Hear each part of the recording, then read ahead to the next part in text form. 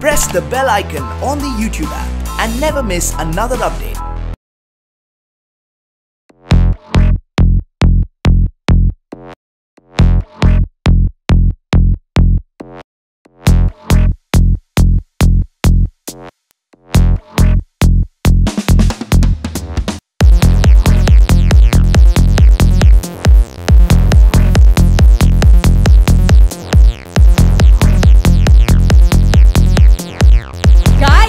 Jacqueline, Fernandes and Mr. Aamir Modi. Can we give a bigger round of applause at this point?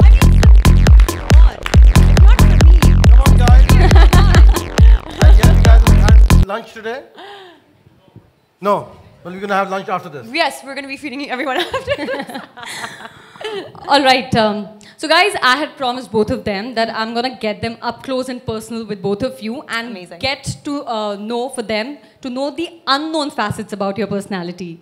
So starting with you, Mr. Modi, what is really the logic or rather the secret behind the title of Mr. Mom? Well, I've got 2 daughters and a wife. And a predominantly gorgeous Calabar team of women. But the title behind Mr. Mom is that I try every product. You try every product. Lipsticks, nail polish, foundation, mascara. And, you know, men are not that beautiful. So you got to try everything to prove that they're right. And you know what, you're actually right. Men are very curious about the makeup because when I was doing a makeup quiz, the men knew the answer, but they were thinking, should I raise my hand or not? So men are curious about makeup. And coming to this facet of your personality, that you actually try the products. And guys, you have to follow him on Instagram. He's got the most colorful Instagram page with a lot of mask and lipstick. So when did this fetish really start? I guess when I was young, I was always wanted to try lipsticks on. No, I'm kidding. That's quite a I hobby. think that's quite a cool thing to say, though. I mean, honestly. Yeah. I'm pretty sure there is a desire of a lot of men to actually, like, maybe try lipstick or try something. You see, being in the makeup industry, everything's forgiven. Yes, Right? that's true. Right? You have to try it out. You got to try it out. Yeah. How can you recommend a product to a woman if you haven't tried it out yourself? Yeah. I agree. Yeah. I agree. Totally. So we've concluded that within every man resides a small woman. Then they're just not ready to accept it. That's my super cool absolutely. theory. Absolutely. He's totally ready to accept that. Absolutely. Absolutely. Yeah, why not? It's cool. Jacqueline, Yes. coming to you, I got to know this entire anecdote that Mr. Modi has played a very instrumental role in influencing you to join the Calabar family. What's your thoughts on that? So, see, for me, before I come on to any brand, it's really, really imperative that I believe completely in the brand. I am a consumer myself, and I know the team. So we decided to all meet because I am already a consumer of the brand and a fan. I really, really respect and appreciate how far Calabar has come over a short span of time. So the next step was to meet the team and meet Mr. Modi. And it was crazy. It was meant to be a quick 40-minute meeting and then, just, finalize things and see if we were moving forward. It turned out to be like a 2-hour meeting. 2 hours? Yeah.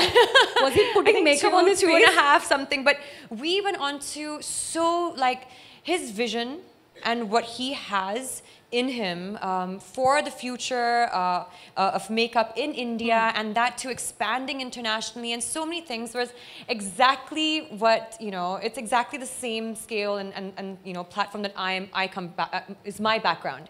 So, yeah, I couldn't believe that, we connected so well. And like immediately I was like, okay, let's just do this. Let's shoot now.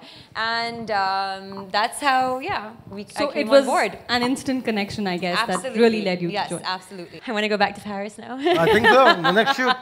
Next shoot coming like next month.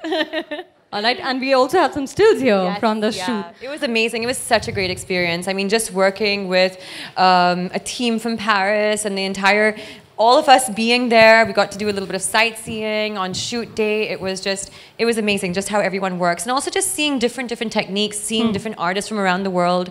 So through Calabar, I was able to really kind of see all that and experience all that.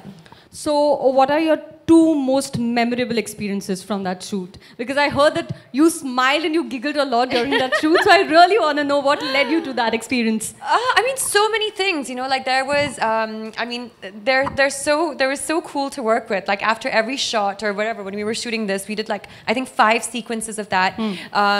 They would like applause. Like the reason my energy was so high was because they had such a great energy. Everyone was applauding and having a great time, and they were so easy to work with. And then also their technique. So we went into, you know, you'll see it along the course of time. We've gone into very different techniques and different colors and different palettes. And you know, what they were doing was just amazing. So experiencing that and seeing that as someone who loves makeup a lot myself, it was a great learning experience as well. Yeah.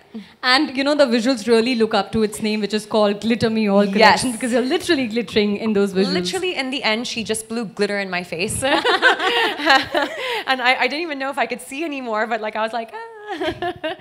But yeah, it was cool. Literally a lot of glitter.